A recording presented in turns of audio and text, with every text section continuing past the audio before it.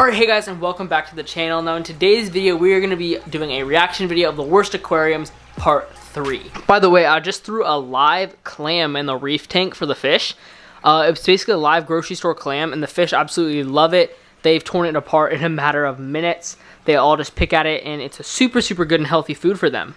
Now back to the video though, yes, we're going to be doing a reaction video. I did this a few weeks ago and it did really good, and I just did part 2 not too long ago, but today I'm going to be doing part 3. So I went ahead and went online and found a whole bunch of nasty, horrible, disgusting aquariums. I think I have a video as well, and I'm going to be reacting to all of those today.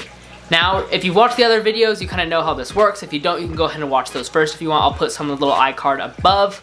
But without further ado, let's go ahead and get started with the first picture. So this first one comes from Reddit, and it's not a good site. So we have a medium-sized aquarium, it looks like, but the fish in it are huge. So we see 2 Oscars, a giant pleco, and whatever that big fish in the front is. I don't even know what that big fish is, but it looks like it should be something in a lake, not in an aquarium. 2 Oscars, I'd recommend probably around a 75-gallon aquarium, and this looks to be a 29. I'm just gonna go off estimation here. So we have way too many fish, including the pleco and that other random fish, in this small aquarium, so it's completely overstocked. It looks like there's an air stone in there, so that's good, but I don't really see a real filter at all. And then there's like no plants. There's a tiny thing of plants in the corner, like the left corner. I don't even know what that is. And then there's nasty gravel on the bottom. Water's cloudy, and like I said, I don't see a filter. They said this was their cousin's tank, and they tried to tell them how terrible it was, but no one agrees. So yeah, to remedy this situation, obviously we need a much bigger tank. We need filtration, and ideally with Oscars and bigger fish, you generally don't need too much decoration, so that's not necessarily a problem. You just need a bigger tank and big filtration because these fish do eat a lot, and so they need big filtration to clean up after them. Now the next picture also comes from Reddit, but it looks like it was a screenshot from an Amazon review, and it looks like it's a planter that's designed to have a plant in the middle and then have like water on the outside to keep the plant in water. I don't know. But someone put a fish in it. I don't know if it was made for fish. It shouldn't be made for fish. This looks literally like a cup, and the plant going in there displaces all the water, so there's like very little water for the fish. There's no gravel down there or anything. And the comment, or the like word part of the review, literally says, "I love this concept. It works very well. The fish yang part seems a bit small once the plant is submerged in the water, but our little fish doesn't seem to mind." What is this, honey? You are not the fish whisperer. You don't know if the fish is happy or not. Why would a fish be happy in a cup? Like literally, the thing you buy betta fish in at the fish store probably holds more water than this. That betta fish would literally probably have been better off being kept in the cup. This thing looks probably like an 1/8 of a gallon, if not less. It's probably like a 1/10 of a gallon actually. Super tiny, should not keep a fish in here. I don't even know how you feed the fish because the top's covered by a plant. And obviously it doesn't look like they're going to be doing their water changes very well if this is how they keep a betta fish. Now, as you definitely know by now, betta fish need a minimum of a 3-gallon aquarium with a filter, low flow generally, because betta fish have long fins, so a high flow filter isn't really good for them. They also benefit from a heater. Their water needs to be around 74 to 78 degrees. They are tropical fish. And then live plants, while not necessary, is super beneficial to betta fish because their leaves are soft, and some artificial plants can tear up their fins while they're swimming past them. So I definitely think this is a terrible betta fish aquarium. I would never put a fish in that ever. That's a horrible tank, and I would definitely not recommend that. In fact, go find that tank on Amazon and leave it a 1-star review. Okay, this next picture is just as bad as the last one, if not worse. In fact, this is a horrible setup. As you see, it's a small aquarium. We got goldfish in there, I think. 2 goldfish in that small of a tank is not going to end well. That's very bad. Goldfish are messy fish. They need big aquariums because they grow big. In fact, 2 goldfish probably would need like a 29-gallon aquarium ideally. So this already is terrible. But then if you look at the bottom, there's an axolotl. Axolotls and goldfish don't go together. Axolotls are very weird creatures. They don't do much. They don't like lights. They just like being in the dark. You can't have them on gravel because they'll choke on it. You have to have them on like sand.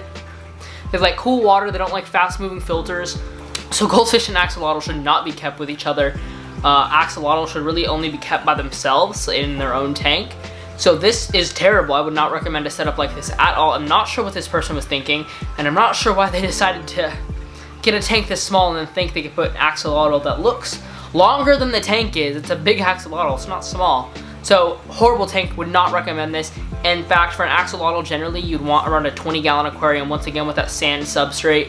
Generally not having a light and then some sort of low flow filter. And then sometimes you actually need a water chiller because they are the species that needs cold water. Sometimes you do have to put a water chiller on their tank. Goldfish, on the other hand, like we talked about, large aquarium, large filter, because they're high waste fish. So yeah, this tank itself maybe would be okay for a betta fish. I'm not sure how many gallons it is, but for the fish that are in there, this is a no-go. Now this next aquarium is for sale on Craigslist. Now there's so much wrong here, there's so much. Now the tank itself, if it were cleaned up a little bit, there's 2 fancy goldfish it looks like, and they're pretty small. So this 10-gallon aquarium probably would be fine for those fancy goldfish, not long term, but definitely short term it should be okay. Now the issue lies in the description and the price of this aquarium. So the water obviously looks nasty. There is a filter, which is a plus, and it does look like a pretty big filter. It is an internal filter, which I don't love, but you know, it's better than nothing for sure. Now the description says that the filter cleans the tank for 2 months and you don't have to clean it at all, or at least for 2 months, which is totally wrong. You're still gonna have to do water changes like every 2 weeks with goldfish. I mean, look at the tank, the water looks disgusting. So that's so much misinformation and not even close to being correct. And then they're asking $200 for this.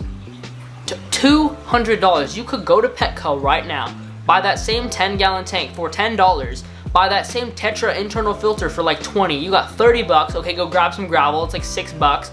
Okay, you're at $36 now. Maybe some plants, you know, pick what you want. Okay, you spend $12 in plants. $42. And then 2 fancy goldfish, 4 bucks a piece. 50 bucks. They're asking $200 for this. It's old, it's used, it's crusty looking. I mean, it's disgusting. They do have some fish food and water conditioner. Okay, that's like another $10 right there. 60 bucks and you could buy everything brand new.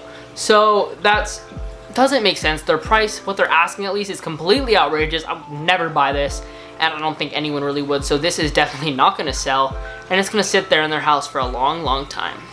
Okay, this aquarium, I don't even know what to say. Just take a look. Yeah, so those are 2 koi in a small, looks like 10-gallon aquarium. There might be a filter. The water's green, I can't tell.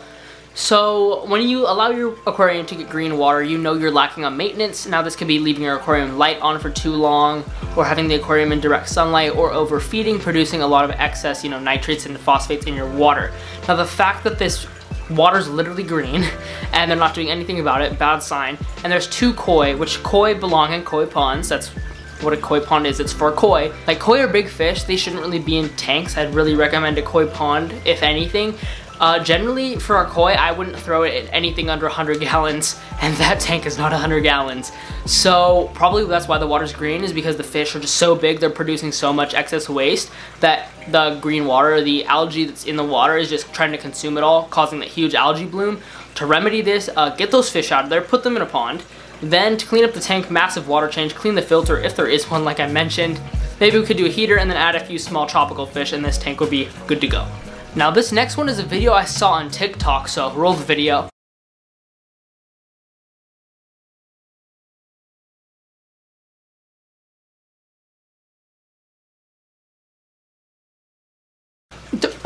Whose idea was this? I was shocked, honey. I was in tears almost. Like, you could literally go buy a fish tank for $10 at Petco, $1 a gallon.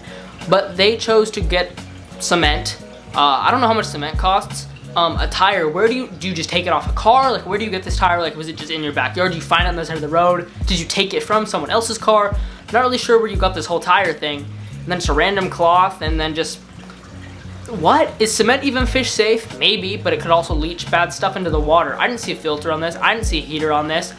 This is so confusing. How do you get the glass to seal to the cemented cloth thing? Because it's so rigid and like bumpy and like wavy, how did you get a good seal against it? I have so many questions. I'm not sure how they did this. This is like a 5-minute crafts thing. I once again have so many questions. Please don't do this. It's not gonna work. It's gonna leak. I'm baffled about why this is a thing. Yeah, I have so many questions and I wouldn't recommend it. That's where we're gonna end it for that one. Alright, now last but not least, we have a girl trying to do a water change on her betta fish tank. Roll the footage. Mama's gonna clean you. Mama's gonna clean you. Gotta get you in that cup. Ah! Oh my god. Oh my god.